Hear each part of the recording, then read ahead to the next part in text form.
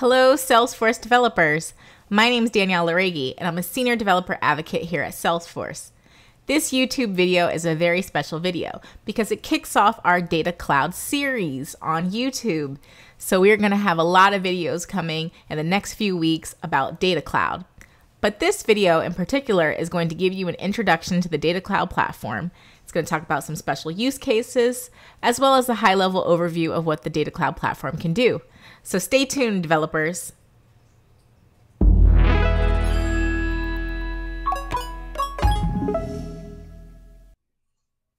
Let's get started. If you were at Trailblazer DX or one of our world tours recently, you may have heard about AI and data in CRM.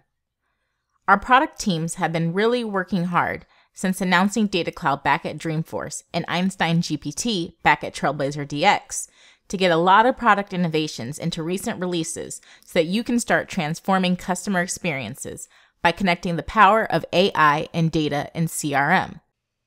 And this may actually be why you're here today, tuning into this video to learn more about Data Cloud. But before we get right into Data Cloud, let's set the stage a little bit. At this very moment, we know that there are teams in your organization that are being asked to do more with less.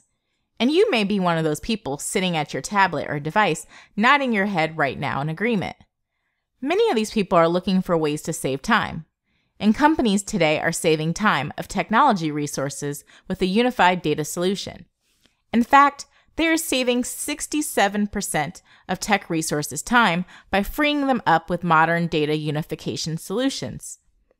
Additionally, companies are also looking for ways to reduce costs. And 79% of companies have achieved cost reduction with artificial intelligence. Way to go, AI! And finally, many companies are looking for ways to increase productivity. And currently, 77% of companies are saving more than 2 hours a week across each line of business by automating repetitive tasks. I personally hate spending time on repetitive tasks that are not value-added tasks. And if you're watching this video in 2023, then you know there's a lot of pressures on the market, such as inflation, that are affecting the way companies are doing business today. But before we can start with the Data Cloud, we first need to start with data. But having access to better data has not been getting any easier. In fact, there's more data in the world than ever before, and it is growing faster than ever before. Think about everything you do or interact with in your life today. This can be tracking your fitness and health data. I myself like to track my steps and workouts. All of your customer data is being generated and stored somewhere. Companies are no longer measuring data by thousands, but by hundreds of zettabytes. And that's all data sitting in different systems, waiting for someone or something to do something with that data.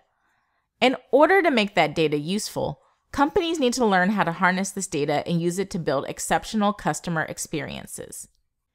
Doing this takes a tremendous amount of time from your IT teams.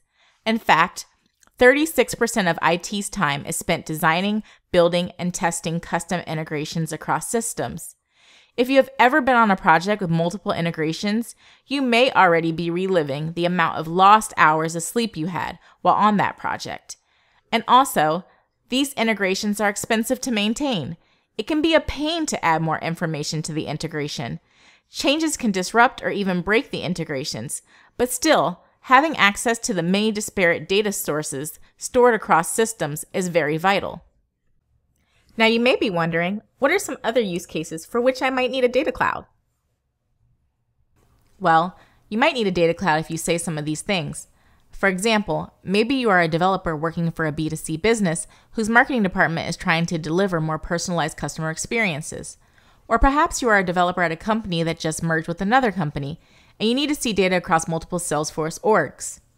Or how about just needing to get a single view of your customer and their data across multiple Salesforce systems and legacy systems?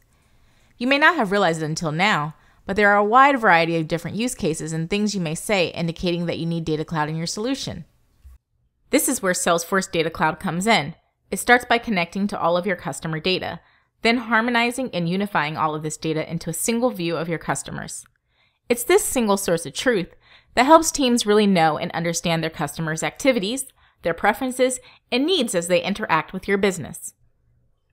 Because Data Cloud is open and extensible, With our partner ecosystem, you can connect your data cloud to the best of our partner apps and capabilities to discover new use cases. For example, we have been working with Google Ads, Amazon, Meta, and Snowflake to bring new functionality to the Data Cloud platform. Additionally, with Amazon SageMaker, you have the ability to bring your own AI model to the Data Cloud platform. We also have a variety of App Exchange partners that have been working on a variety of functionality that can be used in the Data Cloud platform. So I'm sure by now we've built up all of your anticipation and you want to know how all of this actually works. We first connect to all of your data sources to bring them together. We support a number of out-of-the-box connectors, such as connectors to every Salesforce cloud, such as Sales Cloud, Service Cloud, Marketing Cloud, and Commerce Cloud. We also are able to connect data from Google Cloud Storage, Amazon S3, and more recently, Azure as of April 27, 2023.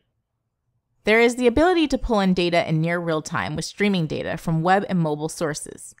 There's also the ability to pull in data from APIs, integrated with MuleSoft via the Anypoint platform. These connectors help to bring external data from legacy systems or data lakes. After connecting all of your data from the numerous data sources, we must harmonize your data. We ingest and transform your data in streaming or batches. The challenge is that the data that is coming in is not yet uniformed. For example, users are called contacts in Sales and Service Cloud while they are referred to as subscribers in Marketing Cloud, and possibly something else in a connected legacy system. We use a variety of data models in Data Cloud to harmonize the data. After harmonizing the data, we use identity resolution to bring identities together and create a 360 view of each customer. Once this is done, you have a real-time unified profile that you can use with AI and BI tools for predictive insights such as AI models, recommendations, and data visualizations. And finally, you can act on this data. You can use one of the many activation targets, data actions, or flows that are available to start creating actions from your data. I encourage you to continue your learning beyond this video. So I've listed 3 resources to help you continue learning. The first resource, Data Cloud Quick Look, is a trail on our Trailhead site, which is our free learning platform for Trailblazers. About Data Cloud is documentation listed on our help.salesforce.com site. And finally, Introducing Data Cloud is a blog post on our Salesforce Developers blog.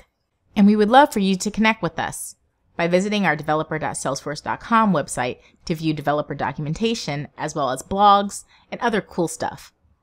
Also, we would love for you to join our dev community so that you can get connected with other developers like yourself. Feel free to follow us on Twitter, as well as to subscribe to our YouTube channel, and to connect with us on LinkedIn as well. Well, developers, we covered a lot. We talked about data ingestion, data harmonization, as well as data activation. And don't you worry, we have a lot more topics, and we're going to be doing a much deeper dive over the next few videos. I would encourage you to like and subscribe to our YouTube channel so that you know when those videos are coming out. Once again, my name is Danielle Laregi. I'm a Senior Developer Advocate here at Salesforce, and thank you for tuning into this video.